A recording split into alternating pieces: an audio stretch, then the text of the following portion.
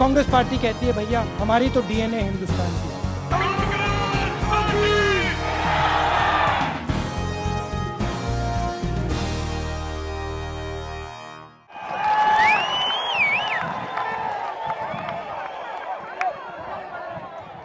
मुकुल वासनिक जी, ज्ञानदेसन जी, P Chidambaram जी, जी के वासन जी, EMS नचप्पन ji, S तिरुनवकरसर ji, Ravichander रमावानी ji, Congress Party, workers, brothers and sisters, friends of the press, I'd like to welcome all of you to this meeting.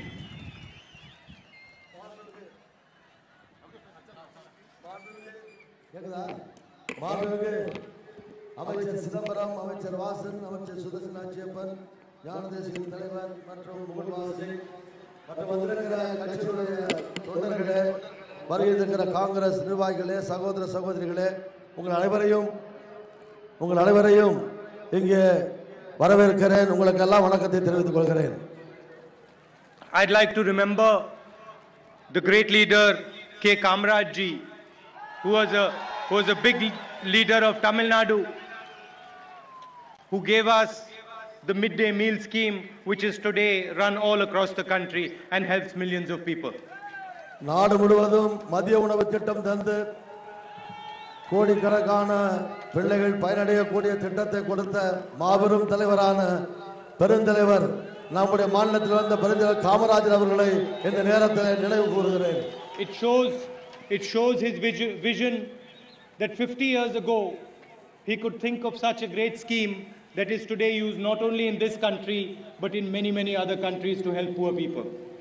50 ஆண்டுகளுக்கு முன்னாலேயே தொலைநோக்கோடு இந்த நாட்டிலே மட்டுமல்ல வெளிநாடுகளிலும் பின்பற்றக்கூடிய இந்த மகத்தான திட்டத்தை யோசித்து பெருந்தலைவர் காமராஜர் தந்திருக்கிறார். Before I go into the rest of my speech, this is a fisherman's district, so I would like to say a few things about fishermen and how we are thinking about them. மற்ற விவரங்களை நான் பேசுவதற்கு முன்னாலே மீனவ பெருமக்கள் கடலோரத்திலே அதிகமாக இருக்கிற இந்த மாவட்டத்தில் அவர்களுடைய பிரச்சனை பற்றி முதலிலே பேச விரும்புகிறேன். Some months back I met fishermen in Mumbai and I had a 3-hour conversation with them about their difficulties and about the difficulties that fishermen in the country face. சில தினங்களுக்கு முன்னாலே பம்பாயிலே மீனவர்கள் பிரதிநிதிகள் சிலரை மும்பையிலே சந்தித்து பேசுகிற வாய்ப்பை பெற்று வந்தேன். And one of the suggestions that the fishermen in Mumbai had was that there should be a dedicated ministry for fishermen in this country. அவர்களிடத்திலே பேசுகிற போது அவர்கள் சொன்ன கருத்து மீனவர்களுக்காக தனி அமைச்சரகம் இருக்க வேண்டும் என்ற கருத்தை அவர்களிடத்திலே வலியுறுத்தினார்கள். They said that farmers, there is an agricultural ministry, but fishermen need their own ministry, and in our manifesto we have committed to giving fishermen of India a dedicated ministry. விவசாயிகளுக்கு தனி அமைச்சர் இருக்கிறார், அது மாதிரி மீனவர்களுக்கு தனி அமைச்சரகம் வேண்டும் என்று சொன்னார்கள். நம்முடைய தேர்தல் அறிக்கையிலே தனி மீனவர்களுக்கு தனி இலாக்கா தனி அமைச்சரகம் ஆக்கப்படும் என்று அறிவித்திருக்கிறோம். I am also aware that fishermen have problems with the Sri Lankan Navy, and we are looking to resolve these problems, and we are committed to resolving them as soon as possible and bring you the benefits. மீனவர்களுக்கு இலங்கை கடற்படையினால் ஏற்படுகிற துயரங்கள் கஷ்டங்களை நான் நன்றாக அறிவேன். எவ்வளவு சீக்கிரம் அவர்களுக்கு நிவாரணம் அவர்களுக்கு பாதுகாப்பு எடுக்க முடியுமோ அவ்வளவு சீக்கிரத்தில் இந்த பிரச்சனைக்கு தீர்வு காண நான் உரிய நடவடிக்கையை கண்டிப்பாக எடுப்போம். Over the last 10 years the Congress party has been ruling in Delhi. The UPA government is a government that believes in bringing the poor into the mainstream of the country's development. கடந்த 10 ஆண்டுகளாக காங்கிரஸ் கட்சி மத்தியிலே ஆண்டு வருகிறது. வறுமை கோட்டிருக்கக்கூடிய ஏழைகளை மேல்தட்டிற்கு கொண்டு வருவதற்காக அதை லட்சியமாக கொண்டு காங்கிரஸ் அரசாங்கம் பாடுபட்டு வருகிறது. Unlike our main opposition in the country, we do not believe in the politics of hatred, the politics of violence, and the politics of making one Indian fight against another. நம்மை பொறுத்த காங்கிரஸை பொறுத்த வரைக்கும் வன்முறையோ அல்லது மத துவேஷமோ ஒருவருக்கு ஒருவரை விரோதமாக ஆக்கி அதன் மூலம் ஆதாயம் அடைவதோ இதிலே காங்கிரசுக்கு நம்பிக்கை கிடையாது. காங்கிரஸை விரும்புவதில்லை. Over the last 10 years, India has grown faster than it has ever grown in its history. கடந்த 10 ஆண்டுகளில் இந்திய வரலாற்றில் காணாத வளர்ச்சியை இந்தியா கண்டிருக்கிறது. காங்கிரஸ் ஆட்சியிலே இந்தியா கடந்த 10 ஆண்டுகளிலே கண்டிருக்கிறது. This is a huge achievement. இது மிகப்பெரிய சாதனையாகும். Not only did we grow the fastest, but we also pulled 15 crore people out of poverty. அது மட்டுமல்ல, வளர்ச்சி மட்டுமல்ல, 15 கோடி மக்களை வறுமை கோட்டுக்கு கீழே ஏழை மக்களை எல்லாம் அதற்கு மேலே வசதியான நிலைக்கு 15 கோடிக்கு மேலே கொண்டு வந்திருக்கிறோம் காங்கிரஸ் அரசு. Never before have so many people come out of poverty in such a short period.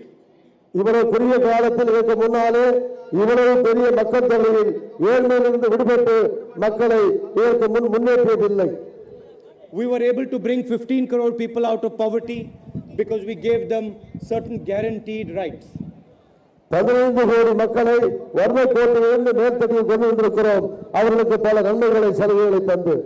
As I said, Kamraj ji showed us the way and we gave the midday meal program, which helped thousands and thousands of children go to school. நான் ஏற்கனவே குறிப்பிட்டதை போல பெருந்தலைவர் காமராஜருடைய மதிய உணவு திட்டத்தை பின்பற்றி இன்றைக்கு லட்சக்கணக்கான ஏழை குழந்தைகள், கோடிக்கணக்கான குழந்தைகள் மதிய உணவு மூலம் பள்ளிக்கு போகிற நிலையை உண்டாக்கி இருக்கிறோம். There was a massive increase in the number of Indian children who went to school as a result of this program. இந்தியாவில் பல அதிகமாக பிள்ளைகள் பள்ளிக்கு போகிற நிலை இன்றைக்கு உருவாகி இருக்கிறது, உண்டாக்கப்பட்டிருக்கிறது. We use some of the money generated by the growth to give jobs to millions of people under the Manrega program. இந்த வருமானத்தின் மூலமாக இந்திய நாட்டின் வளர்ச்சியின் மூலமாக பல கோடி பேருக்கு வேலை வாய்ப்புகளை தருகிற அந்த நிலையை ஏற்படுத்தி கொடுத்திருக்கிறோம். As we speak, 5 crore people are enrolled in Manrega. தேசிய கிராமப்புற வேலைவாய்ப்பு திட்டத்தின் மூலமாக ஏறக்குறைய 5 கோடி பேர் வசதியான நிலை அடைகிற நிலையை ஏற்படுத்தியிருக்கிறோம், வேலைவாய்ப்பு கொடுத்திருக்கிறோம். And I know that in particular the women of Tamil Nadu benefit tremendously from the Manrega program. It gives them 100 days of work and it gives them guaranteed income. அவர்களுக்கு உறுதியான பாதுகாப்பான வேலை திட்டத்தையும் வருமானத்தையும் பல லட்சம் மக்களுக்கு, ஏழை மக்களுக்கு தமிழ்நாட்டில் இந்த திட்டத்தின் மூலமாக கிராமப்புற வேலைவாய்ப்பு திட்டத்தின் மூலமாக கொடுக்கப்பட்டிருக்கிறது, கிடைக்கிறது. But we did not stop there. We also gave this country guaranteed food security. அதோடு நிறுத்தவில்லை, உணவு பாதுகாப்பு சட்டத்தை மக்களுக்கு நாங்கள் கொடுத்திருக்கிறோம். Today every single poor person in this country has access to food. இங்கு ஒவ்வொரு ஏழை இந்தியாவுடைய குடிமகனும் பசி இல்லாத குடிமகனாக இந்தியாவில் ஆக்கப்பட்டிருக்கிறார்கள். For 1 rupee. ஒரு ரூபாய் விலையில். This has helped millions and millions of families fight poverty, and this has helped millions and millions of families move forward in life. இது பல லட்சக்கணக்கான மக்கள் வாழ்க்கையிலே முன்னேறுவதற்கு இது துணையாக இருக்கிறது, வசதியாக இருக்கிறது திட்டம். Our opposition talks about corruption. எதிர்க்கட்சிகள் ஊழலை பற்றி பேசுகிறார்கள். But I looked carefully at their manifesto, and nowhere in the manifesto do they answer the question as to how they are going to fight corruption. அவருடைய தேர்தல் அறிக்கையிலே, எதிர்க்கட்சி தேர்தல் அறிக்கையிலே நான் கவனமாக பார்த்தேன். அவர்கள் எப்படி ஊழலை ஒழிக்கப் போகிறார்கள் என்பதை பற்றி எதுவுமே தேர்தல் அறிக்கையிலே குறிப்பிடப்படவில்லை. On the other hand, the Congress party gave every single person in this country the right to information. அதே நேரத்தில் தகவல் உரிமை சட்டத்தை இந்திய குடிமகன் ஒவ்வொருவருக்கும் நாம் கொடுத்திருக்கிறோம், காங்கிரஸ் கொடுத்திருக்கிறது. What used to be hidden in the offices of the chief minister, in the offices of the ministers, in the offices of the bureaucrats, suddenly became accessible to every single Indian person. இந்தியாவில் இருக்கிற ஒவ்வொரு குடிமகனுக்கும் முதலமைச்சரோ மந்திரியோ அதிகாரிகளோ அவர்கள் அனைவரும் அவர்களுக்கு அவரோடு தொடர்பு கொள்ளக்கூடிய அந்த வாய்ப்பு இச்சட்டத்தின் மூலமாக தகவல் சட்டத்தின் மூலமாக ஏற்படுத்தப்பட்டிருக்கிறது. If you found that a road near your house was not being built properly, you could write an RTI and get information on why that was happening. வீடுகள் சரியாக கட்டப்படவில்லை என்றால் இந்த தகவல் உரிமை சட்டத்தில் உடனடியாக நீங்கள் தகவல் கொடுத்து அது ஏன் அப்படி நடக்குது என்பதை உடனடியாக தெரிந்து கொள்ள முடியும். If you wanted to ask questions about a particular development program, how much money was sent for Narega, any question that you felt you needed to ask, you got the right to ask. வளர்ச்சி திட்டம் பற்றியோ கிராமப்புற வேலைவாய்ப்பு திட்டம் பற்றியோ எந்த தகவலை நீங்கள் அறிந்து கொள்ள வேண்டும் என்றாலும் உடனடியாக சட்டத்தின் மூலமாக நீங்கள் தகவலை தெரிந்து கொள்ள முடியும். Information that used to be hidden suddenly came out into the open and corruption became visible. அது இந்த தகவல் சட்டத்தின் மூலமாக எல்லா செய்திகளும் வெளியே வருகிறது. ஊழல் நடந்தால் அதுவும் வெளியே வருகிறது, மக்களுக்கு தெரிய வருகிறது. The Congress party was responsible for making corruption visible to people. Congress கட்சி தான் எங்காவது ஊழல் நடந்தால் அதை மக்களுக்கு தெரியப்படுத்துவதில் முதல் இடம் வெளிப்பட்டு சொல்லியிருப்பது காங்கிரஸ் கட்சி. காங்கிரஸ் மட்டுமே செய்திருக்கிறது. We gave you the right to ask questions about your government. We gave you the right to ask questions about anybody who was running your government. அரசாங்கத்தை பற்றியோ ஆட்சி நடத்துகிற யாரை பற்றியுமோ எந்த கேள்வியையும் சாதாரண குடிமகன் கேட்பதற்கான உரிமையை நாம் காங்கிரஸ் கொடுத்திருக்கிறது என்று சட்டம் கொடுத்திருக்கிறது. After that, we passed the Lokpal bill. அதுக்கு பிறகு இந்த லோக்பால் சட்டம் நம்மால் நிறைவேற்றப்பட்டிருக்கிறது. The Lokpal bill is a tremendous weapon against corruption. ஊழலை ஒழிப்பதற்கான முக்கியமான ஆயுதமாக இந்த லோக்பால் சட்டம் கொண்டு வரப்பட்டிருக்கிறது. And the Congress party is responsible for passing it in Parliament House. இந்த சட்டத்தை ஊழல் ஒழிப்பு சட்டத்தை கொண்டு வருவதற்கு காங்கிரஸ் தான் முக்கிய காரணமாக செய்திருக்கிறது. The opposition tried every way to stop the passage of this bill. எதிர்க்கட்சிகள் இந்த சட்டம் வராமல் தடுப்பதற்கு எல்லா வகையிலும் முயற்சித்தார்கள். They did not let Parliament run. அவர் பாராளுமன்றத்தை நடத்த விடவில்லை. They came into the well of the house. Parliament முன்னாலே வந்து ஸ்பீக்கர் சபாநாயகருக்கு முன்னாலே வந்து தடுத்தார்கள். But eventually we passed the Lokpal bill. ஆனால் இவற்றையெல்லாம் இந்த தடைகளை எல்லாம் மீறி நாம் ஊழல் ஒழிப்பு சட்டத்தை நாம் நிறைவேற்றி இருக்கிறோம். But we did not stop there. We proposed 5 more bills, each one as powerful as the right to information and the Lokpal. அதோடு நிறுத்திவிடவில்லை. தகவல் உரிமை சட்டம் மாதிரி இந்த ஊழல் ஒழிப்பு சட்டம் மாதிரி இன்னும் 5 முக்கியமான சட்டங்களை நாம் நிறைவேற்றியிருக்கிறோம். And we told our opposition that if you are really serious about fighting corruption, pass these 5 bills. Help us pass these 5 bills and corruption will be beaten in this country. நாம் எதிர்க்கட்சிகளுக்கு சொல்கிறோம், உண்மையிலேயே நீங்கள் ஊழலை ஒழிப்பதிலே எதிர்க்கட்சிகள் அக்கறை உள்ளவர்களாக இருந்தால் இந்த 5 சட்டத்தை நிறைவேற்றுவதற்கு ஆதரவு கொடுங்க, துணையாக நீங்கள் ஊழலை ஒழித்து கட்டுவோம். And we were ready to pass these 5 bills. The entire senior leadership of the Congress party was supporting it and the opposition refused to pass these bills. இந்த சட்டங்களை நிறைவேற்ற காங்கிரஸ் கட்சியுடைய மூத்த தலைவர்கள் எல்லோரும் தயாராக இருக்கிறோம். ஆனால் எதிர்க்கட்சிகள் தான் ஒத்துழைப்பு தரவில்லை. If they are serious about fighting corruption, why don't they tell us how they are going to fight corruption? அவர் ஊழலை ஒழிப்பதிலே கவனமாக முக்கியமாக எடுத்துக்கொண்டிருப்பதாக இருந்தால் அவர்கள் ஏன் இது குறித்து எந்த விதமான கருத்தையும் சொல்லவில்லை, ஒத்துழைக்கவில்லை. We are for a government where poor people can move forward. நம்முடைய அரசாங்கம் சாதாரண ஏழைகள் முன்னேறுவதை நோக்கி நடக்கிற அரசாங்கம். We are a government that looks after the farmers and the laborers of this country. நம்முடைய அரசாங்கம் விவசாயிகள் தொழிலாளர்களை கவனத்திலே கொண்டு அவர்கள் முன்னேற்றத்துக்கு பாடுபடுகிற அரசாங்கம். Over the last 10 years, we have done tremendous work to ensure the safety of our farmers. விவசாயிகளுடைய நலனை பாதுகாப்பதிலே கடந்த 10 ஆண்டுகளாக எல்லா முயற்சிகளையும் மேற்கொண்டு செய்திருக்கிறோம். The biggest thing that we did was we gave them 72,000 crore rupees back. Their money, we returned 72,000 crore rupees back to them. Bank 72,000 கோடி ரூபாயை விவசாயிகளுக்கான கடனை நம்முடைய அரசாங்கம் ரத்து செய்திருக்கிறது விவசாயிகளுக்காக. In the bank loan waiver scheme. இந்த வங்கிகளுடைய கடனை ரத்து செய்வதன் மூலமாக. The next battle we fought for the farmers was one of their land. Battle of their land. அடுத்தது அவர்களுக்கு நில உரிமை கிடைப்பதற்கான அந்த வசதியை செய்திருக்கிறோம். There was a law, a 100-year-old law that allowed governments to take away farmers' land without asking any questions.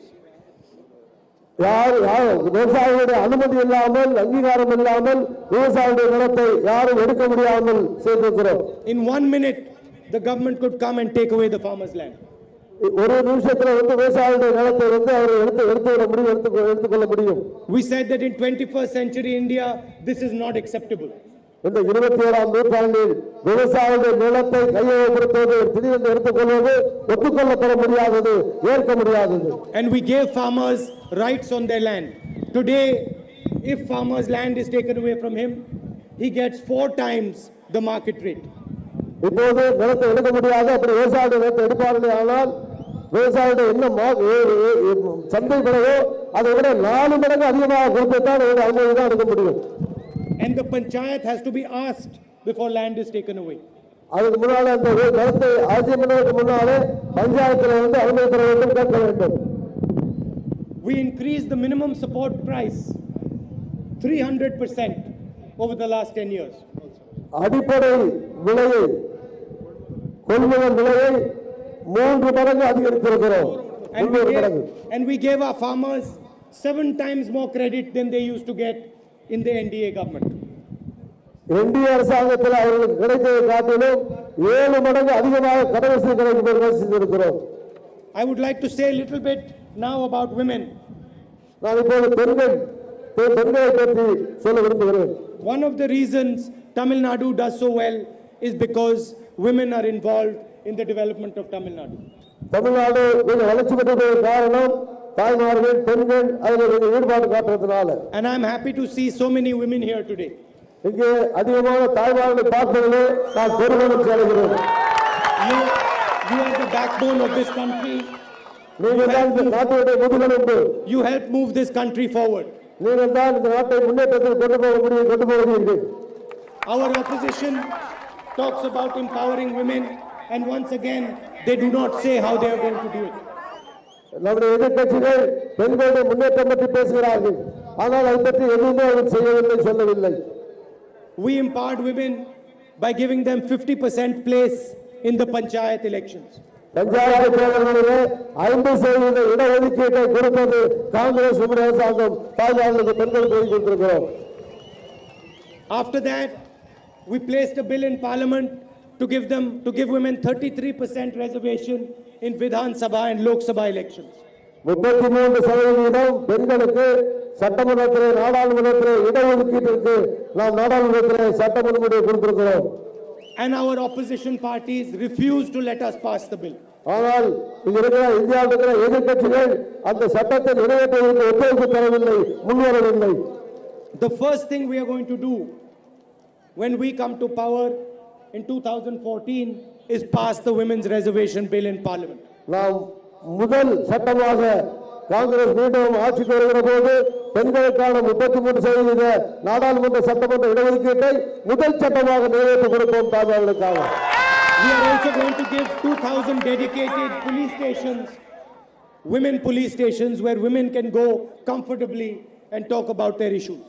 2000 மகளிர் காவல் நிலையங்கள் இந்தியாவில் ஏற்படுத்தப்பட்டு பெண்கள் போய் நேரடியாக அவர்கள் அங்கே புகார் செய்யவோ, தகவல் சொல்லவோ, தகவல் பெறவோ வழி செய்திருக்கிறோம். And we are going to aim for 25% women in the police forces. 25% காவல்துறையில் பெண்களுக்கு இடஒதுக்கீடு தர இருக்கிறோம் மகளிருக்கு.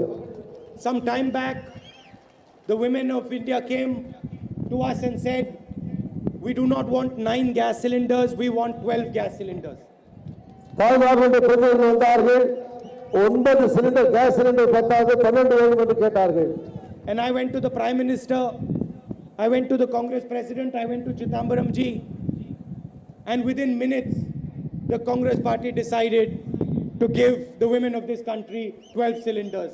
உடனடியாக அடுத்த நிமிடமே பிரதமரை, நம்முடைய தலைவர் சோனியா காந்தி அவர்களை, நம்ம சிதம்பரம் போன்றவரை சந்தித்து உடனடியாக அடுத்த நிமிடமே 12 சிலிண்டர் கிடைப்பதற்கு ஏற்பாடு செய்தோம் காங்கிரஸ் சார்பிலே.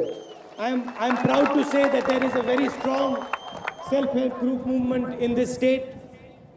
இங்கே சுய உதவி குழுக்கள் இங்கே இந்த மாநிலத்தில் பலமாக இருக்கிறது என்பதை சொல்வதில் மகிழ்ச்சி அடைகிறேன். Millions of women are connected to banks. Millions of women take small bank loans and run their businesses in their home. லட்சக்கணக்கான தாய்மார்கள் வங்கிகளிலே சிறிய அளவில் கடன் பெற்று சுய தொழில்கள் செய்ய அவர்கள் அனுமதிக்கப்பட்டிருக்கிறார்கள், வசதி செய்யப்பட்டிருக்கிறார்கள். We are going to take the self-help group movement and expand it further to millions more women. இந்த செய்தி குழுக்கள் பெண்கள் தாய்மாருக்கான இந்த செய்தி குழுக்களை அதிகப்படுத்த மேம்படுத்துவதற்கு நடவடிக்கை எடுக்க இருக்கிறோம். I said that over the last 10 years we have taken 15 crore people out of poverty. கடந்த 10 வருஷத்துல 50 கோடி மேற்பட்ட மக்களை வறுமை கோட்டிலிருந்து மேலே கொண்டு வந்திருக்கிறோம், ஏழ்மையிலிருந்து மேலே கொண்டு வந்திருக்கிறோம். Now there are 70 crore people who are above the poverty line and below the middle class. 70 கோடி பேர் வறுமை கோட்டிற்கு மேலே இருக்கிறார்கள், நடு அளவிலே இருக்கிறார்கள். நடுத்தரங்களுக்கு கீழே வறுமை கோட்டுக்கு மேலே 70 கோடி பேர் இருக்கிறார்கள்.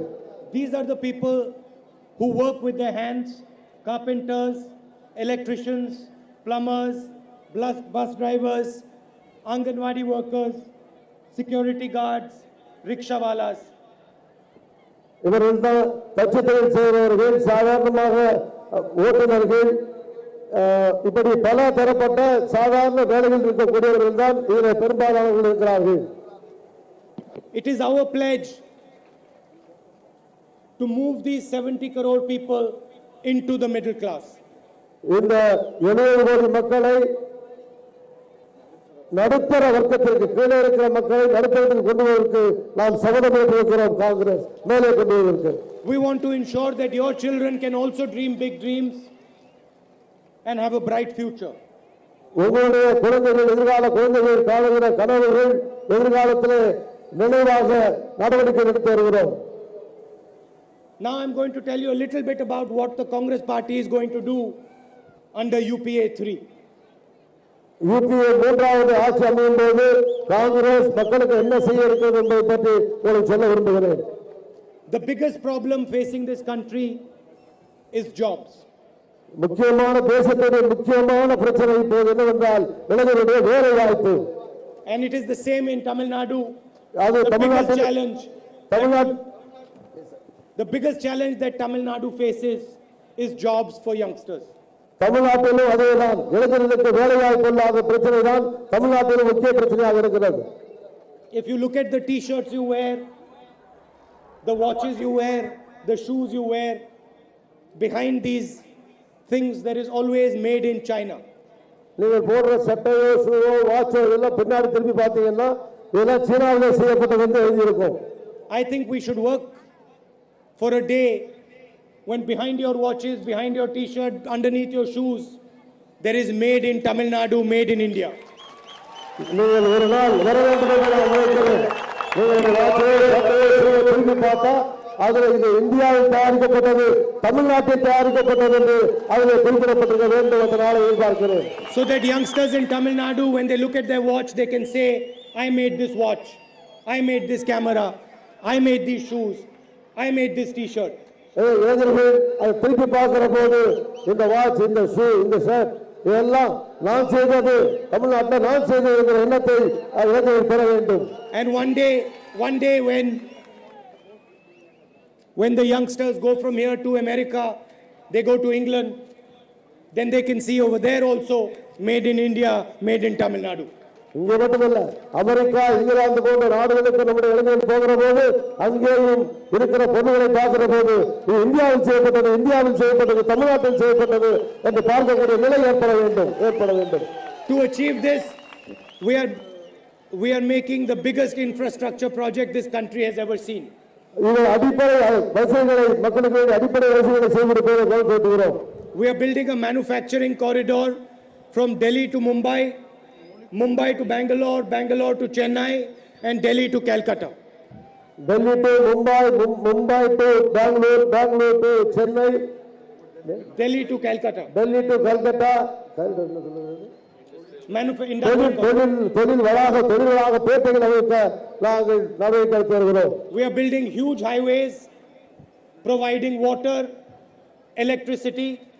நீண்ட நிறைய தேசிய நெடுஞ்சாலைகளை, மின்சாரம், தண்ணீர் இவற்றோடு தேசிய நெடுஞ்சாலைகளை ஏற்படுத்த விரும்புகிறோம், செய்வோம். Building a dedicated railway line. நாடு முழுவதும் தேசம் முழுவதும் இணைக்கப்படுகிற ரயில்வே இணைப்பு, ரயில்வே பாலங்கள், ரயில்வே லைன் செய்ய இருக்கிறோம். And we are working with the Japanese government to do this. இவற்றையெல்லாம் செய்ய ஜப்பான் அரசாங்கத்தோடு ஒப்பந்தப்பட்டு செய்து கொண்டிருக்கிறோம், செய்ய உள்ளோம். Thousands of factories, thousands of industrial units are going to be set up on this corridor. இந்த தொழில்களாக அறிவிக்கப்படுகிற இடங்களிலே ஆயிரக்கணக்கான தொழிற்பேட்டைகள், தொழிற்சாலைகள் எதிர்காலத்திலே வர இருக்கின்றன. This corridor is going to go right through Tamil Nadu. இது இந்த தொழிற்பேட்டையில் தமிழ்நாடு நோக்கி, பெங்களூரு தமிழ்நாடு நோக்கி தாராளமாக வர இருக்கிறது. And millions of young Tamil youngsters will get jobs on this corridor. பல லட்சம் தமிழக இளைஞர்கள் இவற்றின் மூலமாக வேலை வாய்ப்பை பெற இருக்கிறார்கள். We are also going to work for the poor people of this country. நாம் இந்தியாவில் இருக்கிற தமிழ்நாடு, இந்தியாவில் இருக்கிற ஏழைகளை நோக்கி, ஏழைகளை முன்னேற்றத்திற்காக பாடுபட இருக்கிறோம். When a rich person goes to hospital, when a rich person falls sick, he can get any treatment very easily. வசதியான யாராவது நோய் வாய்ப்படுகிற போது அவர்கள் எளிதிலே பெரிய மருத்துவமனையிலே சிகிச்சை பெற முடியும். He pulls out his wallet and he pays for anything that he needs. அவர்கள் பணத்தை எடுத்து பாக்கெட்ல இருந்து, பர்ஸ்ல இருந்து பணத்தை எடுத்து கொடுத்து அவர் எளிதிலே வைத்தியம் செய்து கொள்ள முடியும். When a laborer falls sick, or a farmer falls sick, or a carpenter falls sick, whatever money he earns, he has to give up for medicines and operations. விவசாயியோ, தொழிலாளியோ, கட்சி தொழிலாளியோ நோய்வாய்ப்படுகிற போது அவரை கஷ்டப்பட்டு சம்பாதித்த அந்த பணத்தை எல்லாம் மருந்துக்கும் செலவு, ஆஸ்பத்திரிக்கு செலவு செய்ய வேண்டியிருக்கிறது. These sisters who are sitting here, mothers who are sitting here, when their children fall sick, they get tremendous financial damage. இங்க இருக்கிற தாய்மார்கள், சகோதரிகள், அவருடைய குழந்தைகள் வியாதி நோய்வாய்ப்படுகிற போது கஷ்டத்தில் அவர்கள் வைத்தியத்திற்கு மிக சிரமப்படுகிறார்கள். What a laborer earns in 3-4 days, he loses when he buys some medicines. மருந்து வாங்குற போது 3 நாள் சம்பாதிச்ச சம்பாத்தியத்தை மருந்து மாத்திரை கொடுக்க வேண்டியிருக்கு. And if he happens to fall seriously ill, he goes into debt and has to pay it for many years, sometimes over generations. அவர் ரொம்ப பெரிய வியாதிகள் வர்ற போது அவர் கடன் வாங்கி அது தலைமுறைக்கு பின்னால வரைக்கும் கடன் பட வேண்டியிருக்கிறது. We want to remove this load of the poor people's backs. இந்த சுமையை, ஏழைகள் மீது இருக்கிற இந்த சுமையை நாம் நீக்க விரும்புகிறோம், அகற்ற விரும்புகிறோம். We are going to guarantee every poor person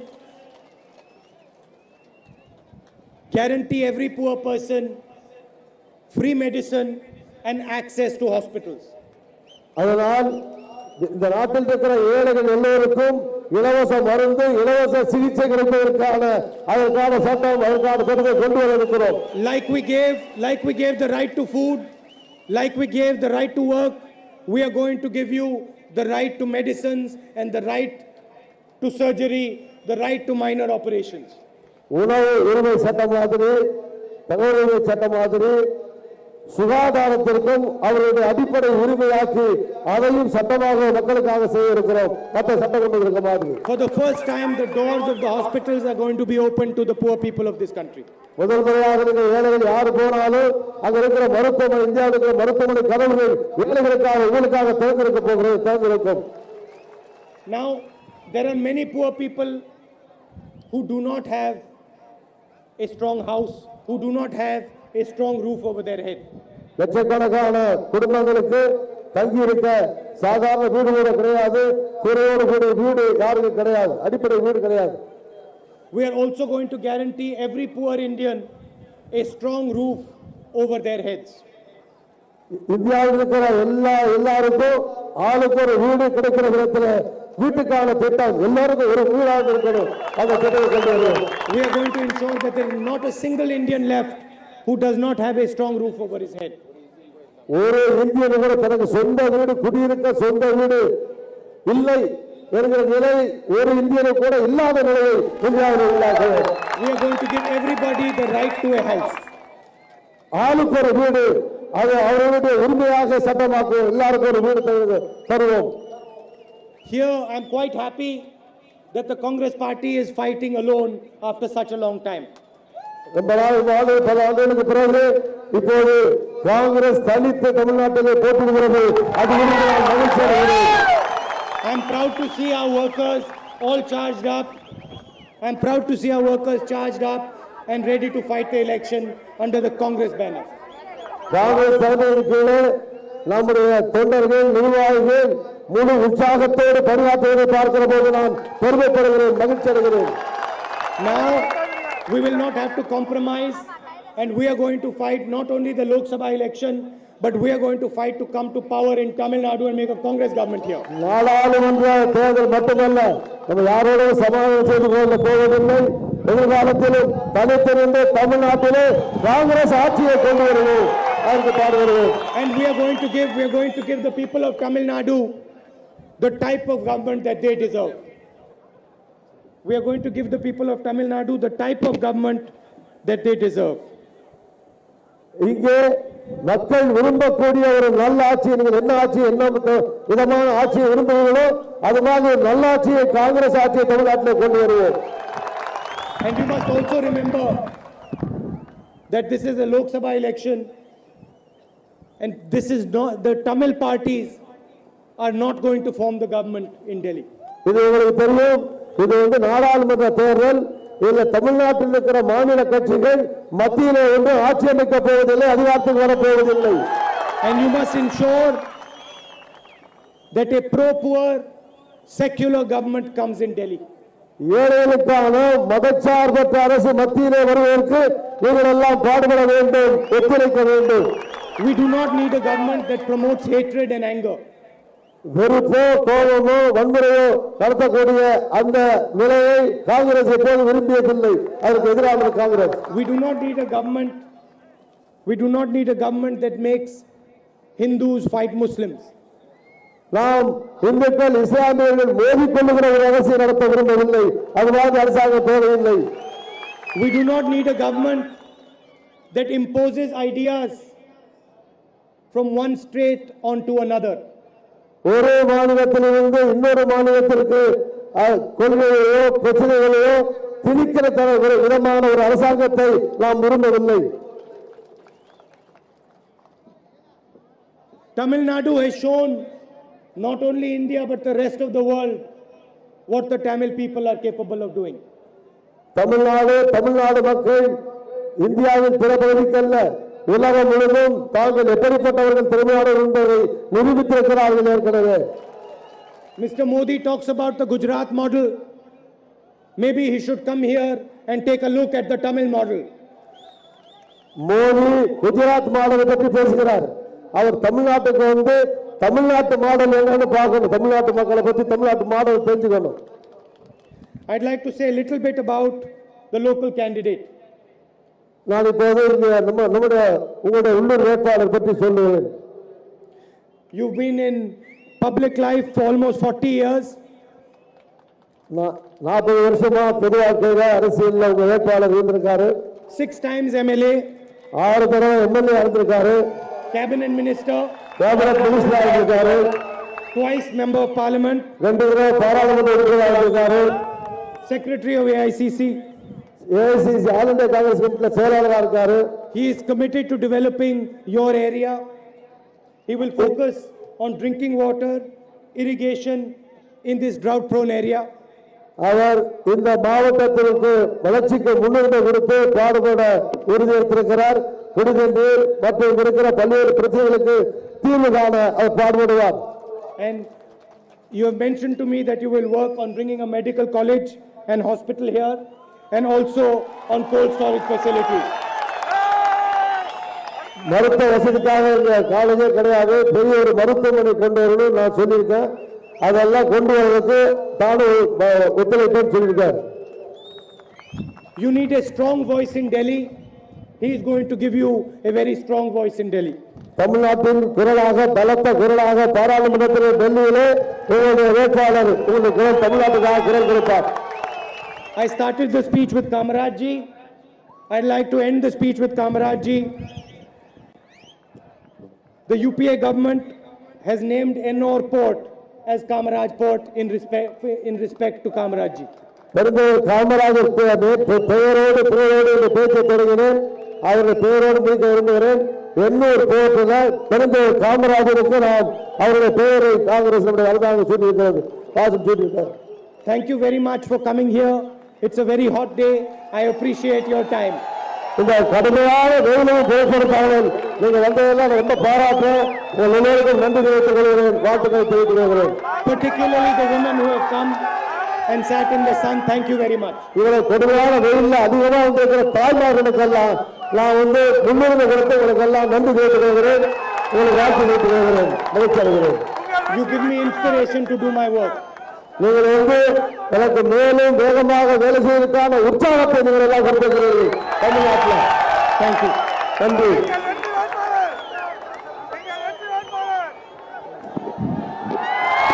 நன்றி அறிவிப்பு ரவிச்சந்திர அம்மன்.